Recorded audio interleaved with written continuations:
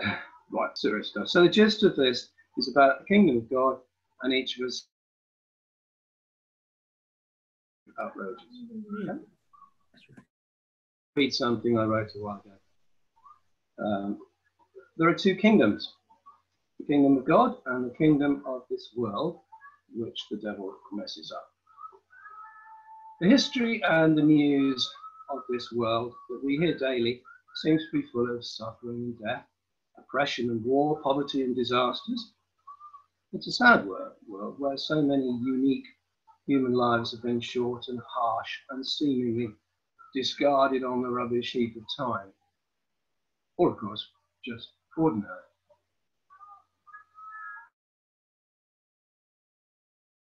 Which is about the kingdom of God.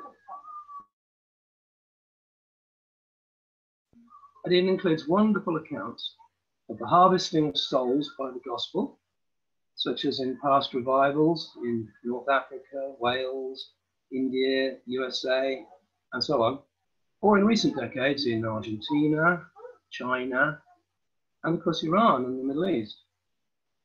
Millions passing from darkness to light, while the world continues largely oblivious or disinterested. Mind you, it was interesting to read an article by Matthew Paris, you may have heard of him, who's an atheist, saying that what Africa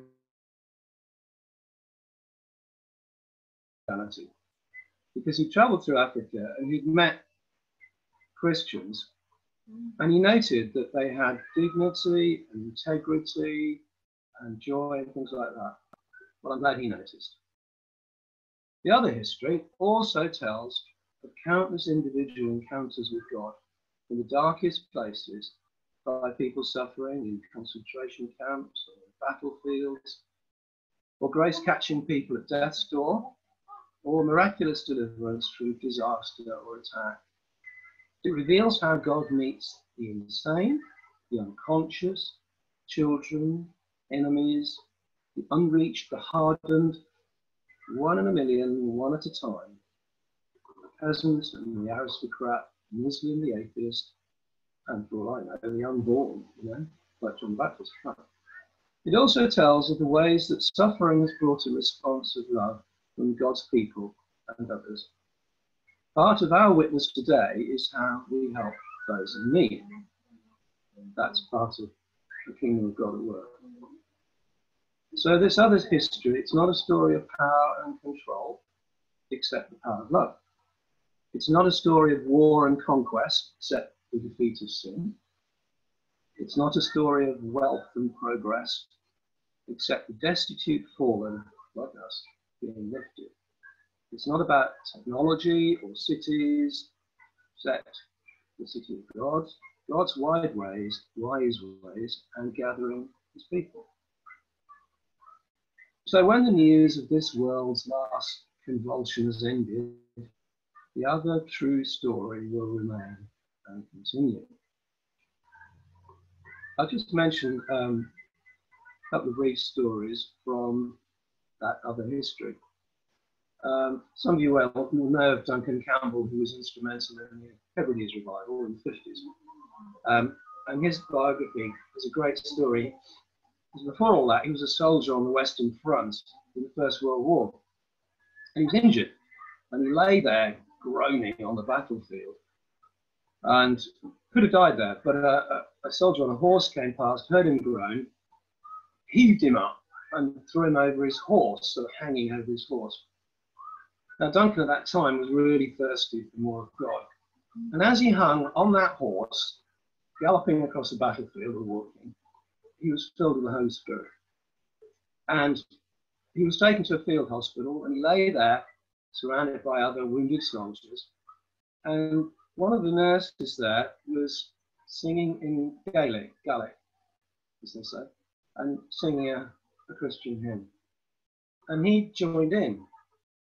And it says that at that moment, 5 Canadian soldiers who were there, didn't even speak Gaelic, found the Lord.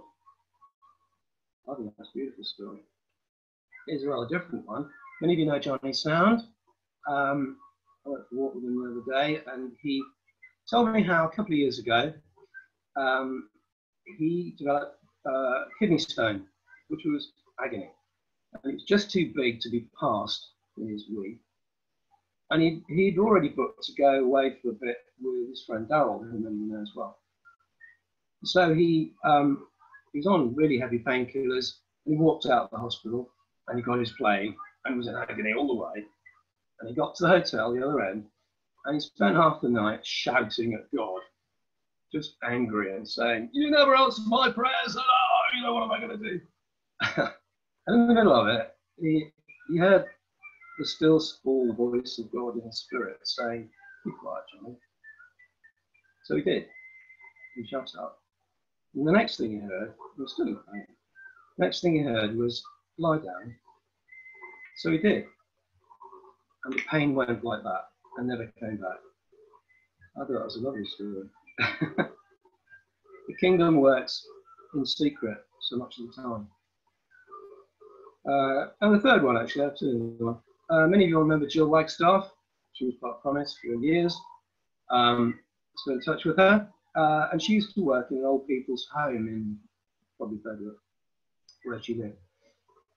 And we were doing all sorts of campaigning and baptizing people and things like that. And she was just working in this old people's home at night, I think it was. And she told me how she quite often led old people to the Lord before they died. And I thought, that's the kingdom work, just as valid as any gallant evangelism, you know?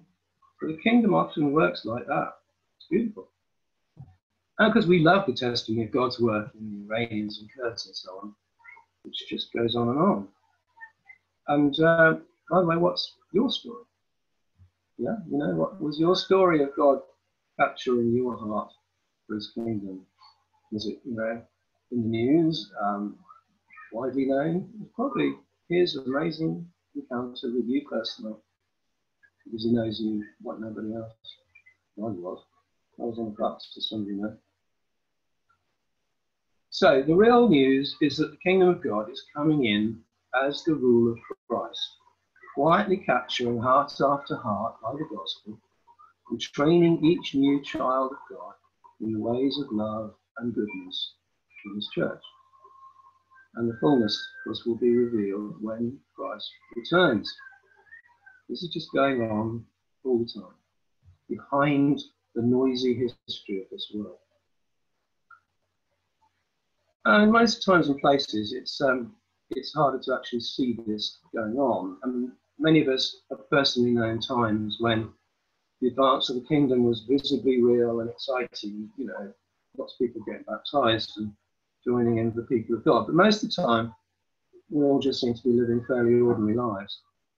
I just say, let's keep our eyes open, because I reckon spiritual saints often find themselves involved in this hidden story in quiet ways.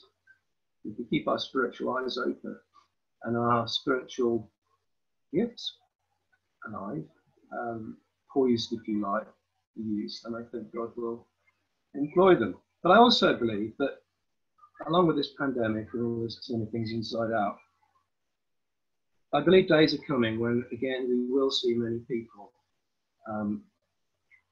who've been prepared for the kingdom. And we need to be ready to help them in whatever way God has equipped us. Often just friendship is the main thing. You know, not many people are actually evangelists, are they? But Peter said in 1 Peter 3, ESV, that means English Standard Version, right? In your hearts, honour Christ the Lord as holy, always being prepared to make a defence to anyone who asks you for a reason for the hope that is in you, yet do it with gentleness and respect, which is beautiful, isn't it? I don't think the New Testament says you all ought to get out on the streets and talk to everybody. It just says you'll be my witnesses. And that's what being a witness is. Someone says, oh, why are you different? You know, or you want to use Bible verses, and you're ready to answer. Or maybe someone just says, oh, I'm in such a state, you know, there's something to help me.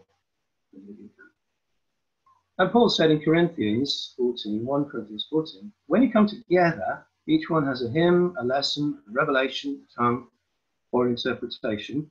could unpack that. Let all things be done for building up. Now, I think this goes beyond church meetings. It's daily encounters when we can use our spiritual gifts with love. Like words of knowledge or teaching, explaining things, or practical help, or healing. Oh, no, I'm pain. Would you mind if I say a word of prayer for you? And most people say, yes, please. So we are all part of this other kingdom, aren't we? It's an underground story, and have a part to play. That's what I said the message was, and that's what it is. And I think it is just a thing of faith, isn't it? Because often you can't see very much happening, and we need to be encouraged by these sort of things I've told you. So that each day, at least we might say, well, Lord, I'm available if you need me. But he's made himself need us, which is beautiful. Okay, so for the breakout session, I guess I'll pray in a minute, but I'll repeat this too. A couple of questions. What have you seen of the kingdom advancing by the work of the Holy Spirit in your life recently, that's personally, or in the lives of others? And secondly, what part can you play? I'll repeat that in a minute. That's just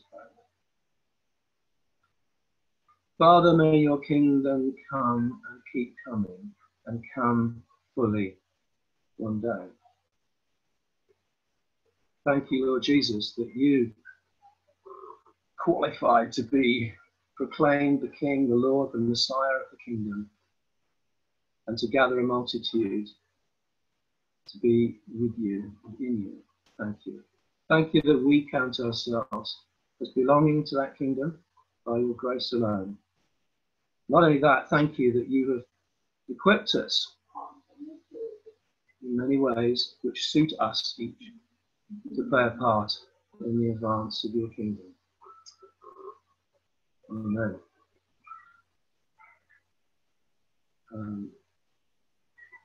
And you can sort of add, the Lord give me opportunities. Anyway, so I'll repeat the questions again, and then you can do the breakout. So what have you seen of the kingdom advancing, which is the work of the Holy Spirit, in yourself recently, or in others? Somebody you know, things you've noticed. And secondly, what part can you play? How has God prepared you to help anybody that you come across where the Spirit is? That's it.